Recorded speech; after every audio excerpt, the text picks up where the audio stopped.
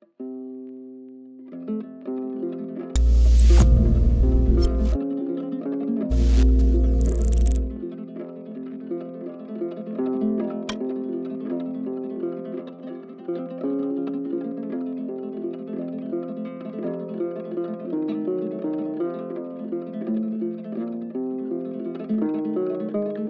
everyone. How are you today? I hope you are always healthy. Welcome back to my channel. Like always, today I'm going to discuss some topic that will make you wonder about the advanced technology of the past and more. I got this on various Telegram channels. Please check the description to know more. There are many interesting topics there, and not all of them can be covered here. I know that my video quality is far from good, but I hope the content is understandable. Some might say that I'm being repetitive by discussing this, but that's the whole point. This is proof that a small occult elite of the history to fit their narrative. Anyway, I also have a Telegram channel. There, I will share various information that I cannot share here. Don't forget to subscribe to my backup YouTube channel, the link is also in the description box below. So, without further ado, fasten your pants and let's get started.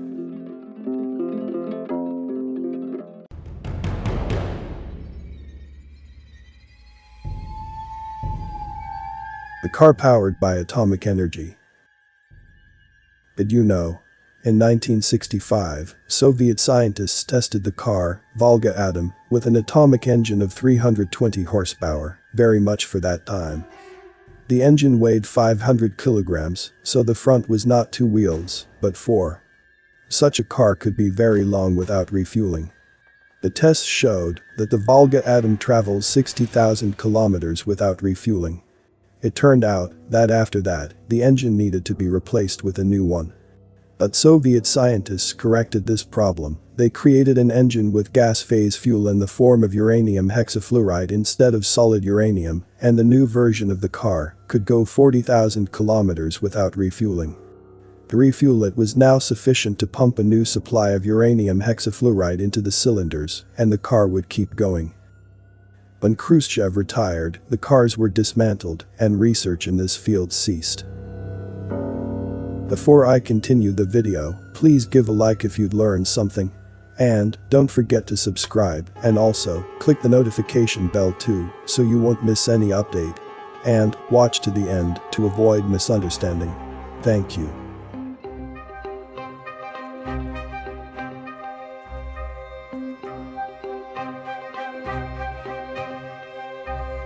Notice that the internet and the computers that it serves are actually made of the materials of the earth.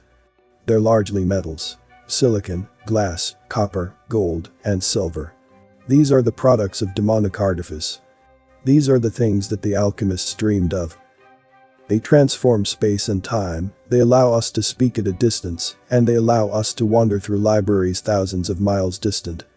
They make it so that no fact is too obscure and no person so hidden that you can't reach them. Terence McKenna. The same material that is used in technology today, primarily crystals, is referenced in ancient lore regarding magic and alchemy.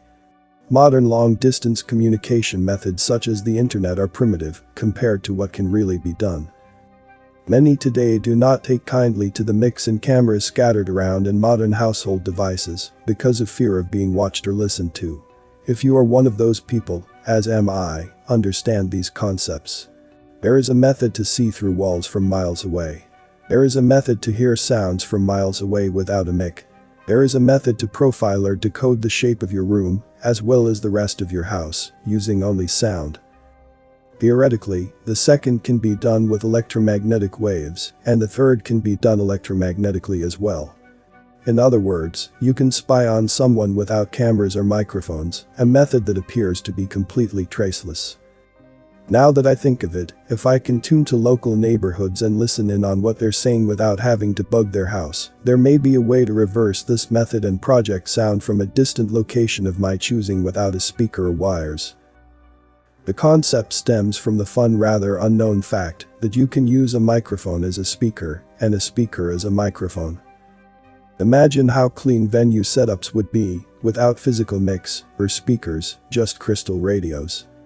One setup would be that you have your normal rig, but the crystal receivers nearby are set to pick up the vibrations of your cabinet speakers, which would then be set to propagate at specific locations in the venue through a coordinate matrix.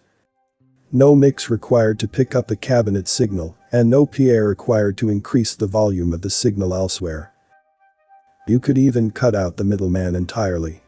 From the guitar pickups to the amplifier can be wireless, as long as the guitar has a signal receiver, required in this case, because the guitar is not static to the ground, and from the amplifier, which can be the crystal system itself, the signal can be sent directly to the desired sound coordinates.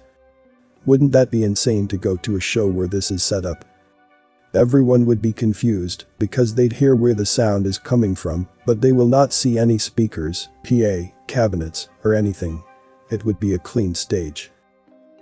On top of this, there may be a way to replicate it electromagnetically. In other words, have a device that can select a nearby coordinate and make that exact location turn on or light up. No light bulbs required. You could use this in conjunction with the sound equivalent, and you could create the most insane venue setup. It could also be used for pranks as well. You could scare people at night on the street from the comfort of your own home. Since you can watch and listen to them remotely through this crystal technology, you can prank anyone, and they will never know who did it. Imagine sweeping around the neighborhood remotely and finding some fool walking around late at night. You can then configure your system to a coordinate he will walk by in the next 15 seconds, wait until the right time, then rickroll him at maximum volume. Then you could find another person walking around and configure a 3D hologram of Michael Jackson to pop out of nowhere right in front of him, complete with sound and everything, then vanish 3 seconds later. That guy will be freaked out for the rest of his life. Wait, I have the greatest idea ever.